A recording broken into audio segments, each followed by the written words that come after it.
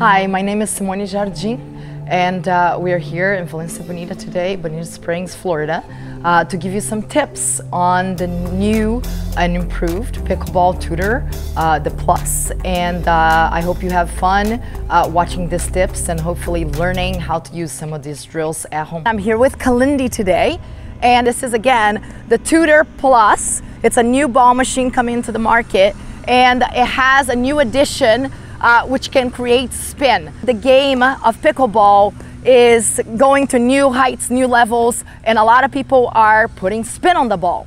So the first drill that we're gonna do is gonna be dinking with underspin. So not only is the machine giving me underspin or slice, but I am trying to create slice right back.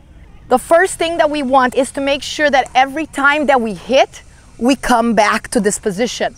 And the reason why we want to come back is because I'm going diagonal or cross court with my opponent.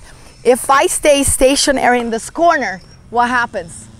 I'm not recovering. And I leave the middle right wide open. And my partner comes back to cover, then my partner's down the line is open. So I want to make sure that I hit the ball and then I come back to cover.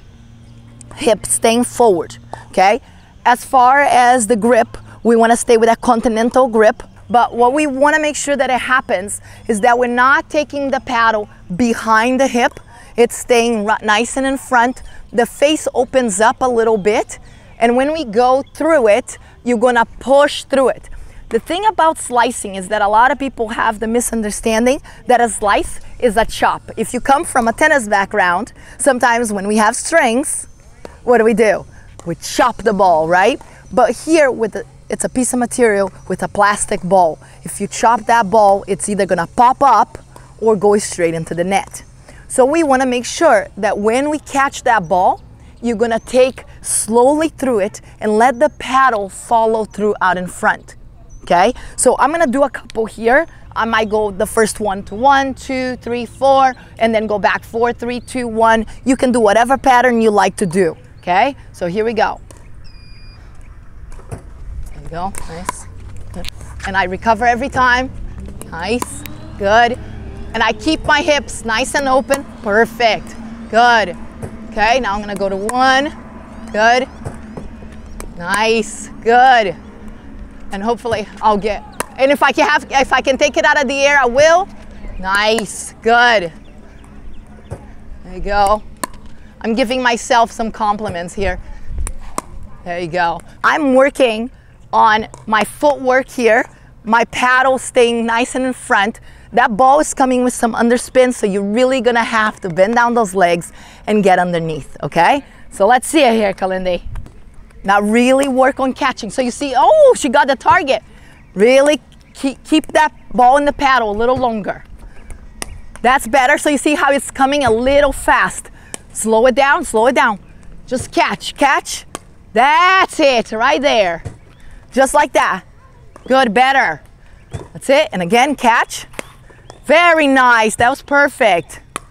Good, try to get that ball out in front. Good, get. Nice. That's good, very nice. So one thing that I would suggest is that when you're doing this is that I would go for quality versus quantity. If you really work on your legs, it's gonna burn a little bit. So if you do 3 sets, let's say you're doing 12 dinks, maybe that's where your starting point is. And then you build it up from there. Or maybe 4 is your starting point, or 8, but quality over quantity. That is really, really important. So again, do very intense, very good footwork, nice paddle preparation versus then getting a little sloppy and all of a sudden you're taking back swings and they're not as good. It doesn't have to be that far from the net.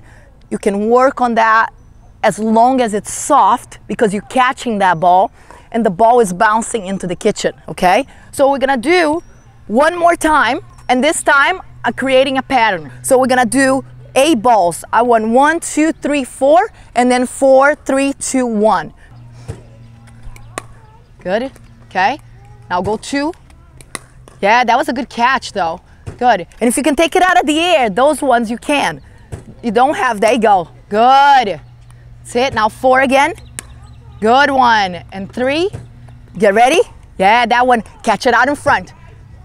Yeah, that's a very good dink. I like it. Ball machine is feeding well. Good. One more now to 1. Get there. So one thing to adjust. So sometimes when those balls, because that's perfect, that's very, very realistic situation where sometimes your opponent's dinks, they come a little further into the court. Instead of backing away from the line, actually stay here and try to catch that ball. But again, that elbow, that tool later will help, is that elbow stays here versus coming into the body, okay? So I'm gonna do one here, and what I want you to look at is just that catching of the ball. Sometimes we wanna make sure that if the ball comes a little deeper, that we catch it. Nice, okay? So again, see how I'm keeping my elbow out in front. I'm catching that ball, not allowing my elbow to come behind my hip, okay? There you go, there you go, good, okay? So that one, I take it out of the air, keeping my elbow here. Okay, and this is a good one. I'm gonna try to take it out of the air. A lot of the times, and this is typical, that we allow the ball to bounce and then we back away and then the elbow comes behind. So in order to generate a solid, good dink that stays low with some underspin, we have to make contact with the ball out in front. If you can do that, that's half of the job done.